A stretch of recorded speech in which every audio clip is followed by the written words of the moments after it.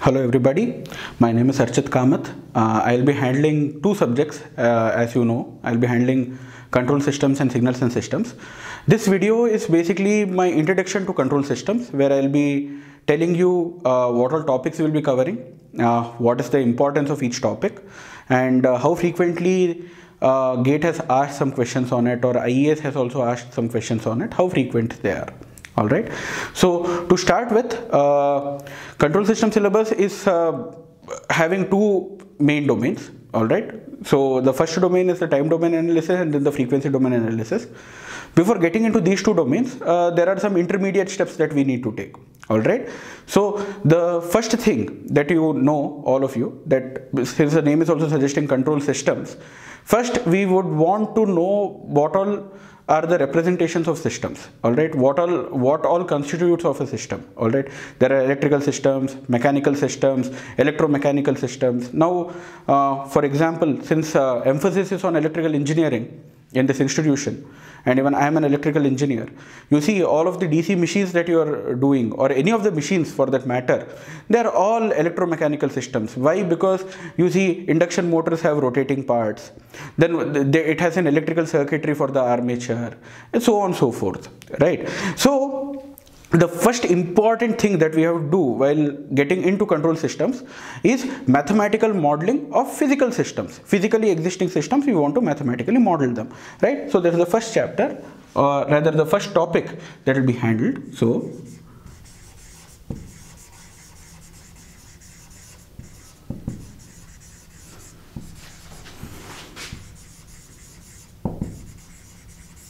all right, mind you, if you will refer some of the other books or anything like that, these not only constitute electrical, mechanical and electromechanical, there can be hydraulic systems, chemical systems as well, but they are not of interest to us, not because we cannot handle them or we are electrical engineers so we can't handle them. It's not like that. It's just that they are not very frequently asked in competitive exams. All right, you still have a chance that you may get a question from mathematical modeling from electrical or electromechanical in your GATE, but you will not have hydraulic systems and other things. So possibly, if time permits, at the end of the session, possibly we will have a small video on that. All right, so after this, the next thing is, because most of the physical systems are interconnections of multiple systems, so you are going to get many interconnections of physical blocks, right? So what is the next thing that you have to do is you want to reduce them. Okay, so there are mathematical techniques to reduce multiple connected blocks, and we learn them in a law called as block diagram reduction technique. So the next topic that we will be handling will be block diagram reduction technique. So that is next. So let me just write that.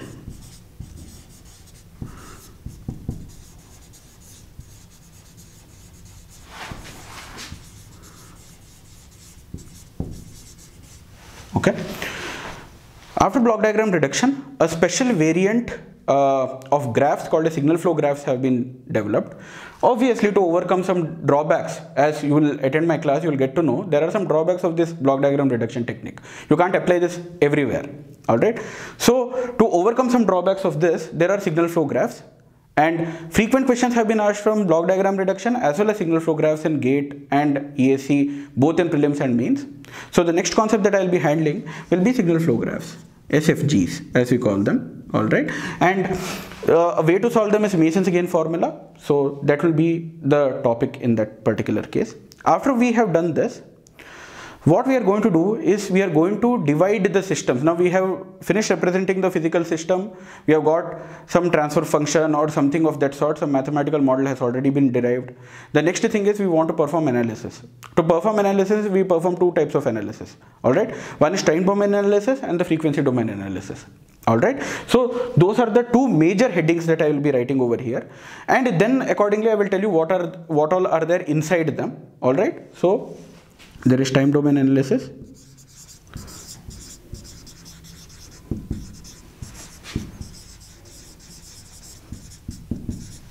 and there is frequency domain analysis.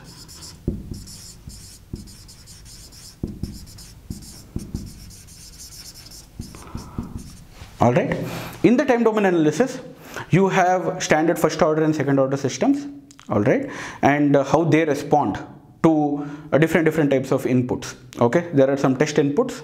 The moment you apply them to the standard first and second order system, how they're responding. Now one may question ki, why don't we do for third, fourth, fifth, so on so forth. The reason is that if by chance you do for first and second order, the higher order block diagrams that are there, or the higher order systems that are there, you can split them into some of this. Like for example, if you have fourth order system, you can split it into two second order systems.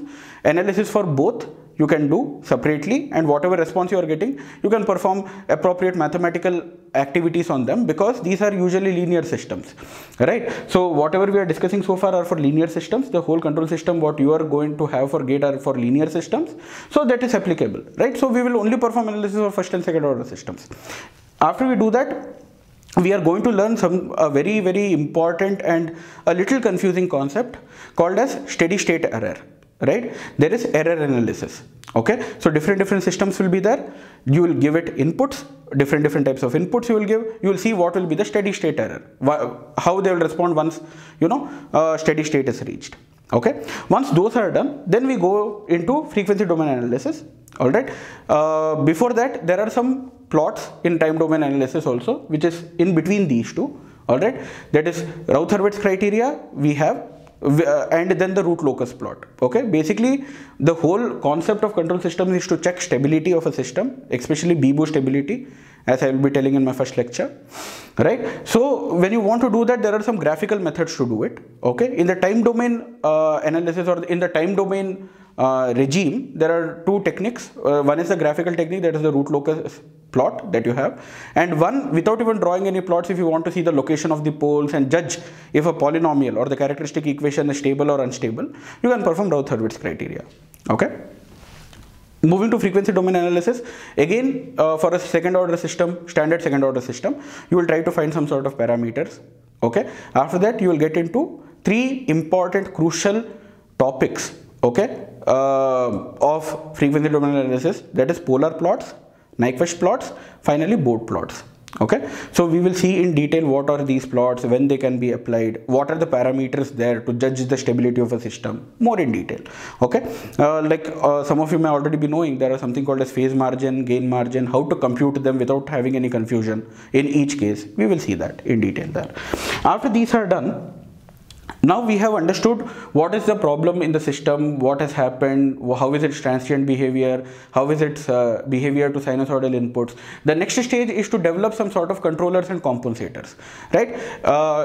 So the next stage will be compensators and controllers. So let me just write that.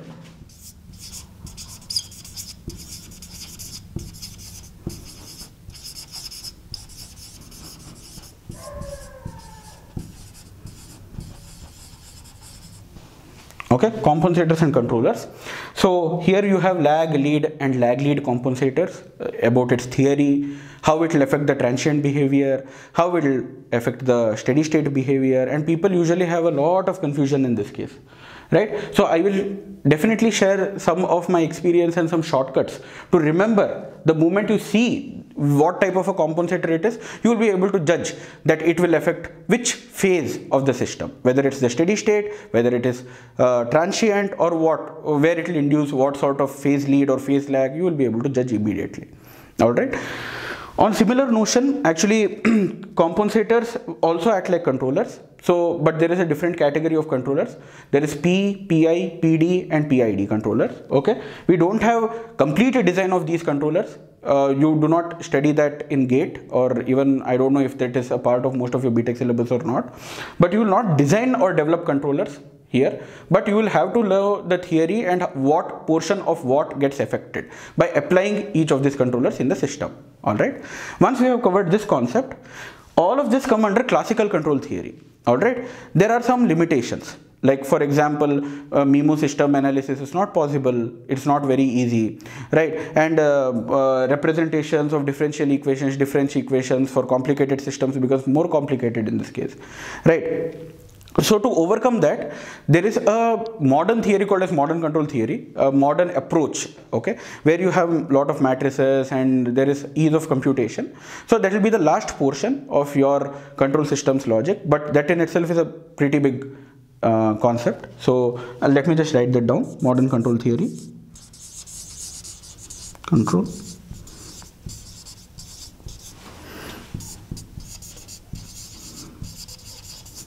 Alright, so we will see things like what is state transmission matrix, how to find transfer functions, how to compute observability, controllability. Okay, many people directly get into applying the formulas, right, without even thinking if they can do it or not. Alright, I will show you shortcuts and techniques on how you can do this without having to even apply the formula, just by looking at the equations, the state models or something like that. How you can just look at it and say whether it's observable or controllable and what it physically means. Alright, so this basically is the outline of the control system syllabus that you have for GATE and even ESE to an extent. Before I start with any of this, so let me just tell you the order in which I'll be handling these things. Alright, because of the frequency of being asked in the GATE is very important in this case, because we are preparing for a competitive exam. Mathematical modeling will be handled very much at the end. Alright, the reason being that you do not directly get any problems on it, because all the problems that can be formed in mathematical modeling are pretty lengthy, and this is an objective type of an exam, that is GATE. So you will not be asked a detailed or in-depth question on modeling, but even if it is asked, it will be very simple LCR circuits or something like that, which obviously you would have done in networks or in any other course of similar type, right? So this will be handled at the last. So we will start, even before all of this, we will start with introduction to control, which will be one entire lecture making you familiar with the terminologies, the tools that I will be using, and also some concepts of transfer functions and initial and final value theorem. That particular thing is not mentioned here because it's not a part of the syllabus, but those are just the tools that you will be using throughout. Alright, but that is important because most of the questions in GATE have come from that particular topic. So if you will be if you will stay tuned basically for my next lecture after this on control systems, that is very important, because if you will just attend that, I can assure you that you will definitely get at least 1 or 2 marks in the upcoming GATE exam, for starters. Second, after I have handled, I will start with block diagram. As I told you, I will go in the same sequence. At the end, I will be handling mathematical modeling exclusively, and my way of teaching is something like this, that after I finish a concept, problems will be taken, starting from very simple, easy problems to something very complicated, which is a little extensive, which is a little controversial, as you can name it, because it should be different, right? So where people get stuck, where people can easily commit mistake, what is the confusion that happens, all of that will be handled. Okay, so with that, I would like to conclude my introduction to controls video. Please stay tuned, and next class is pretty important, which I will be handling on controls. I assure you that if you will attend that and then on, if you will follow on, it will be very useful for any of the competitive exams. All your basics will get cleared. You will know how to connect this concept to electrical engineering, and you will also be able to successfully write any sort of a, may it be prelims or may it be mains where you have to write. I will also teach you how to write subjective answers, what is important, what they look for. Also, I will tell you all of that, right? So thank you very much.